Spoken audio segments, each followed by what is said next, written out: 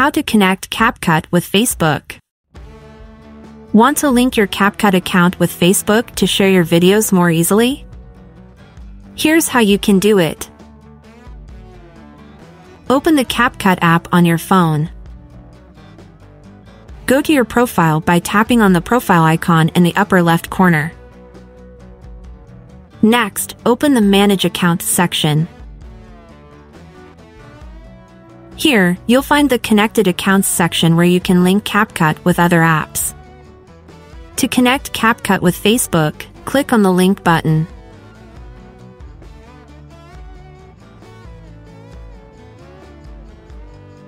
Then, press the Continue button to allow CapCut to connect to your Facebook account. If you want to make it easier to log into other apps and websites using your Facebook account, enable the All Activity option. I'm going to skip that for now, so I'll press Skip. CapCut will ask for permission to access your name, profile picture, and email address. Confirm by clicking on the Continue button. Wait a few seconds, and that's it. Your CapCut account is now connected to Facebook.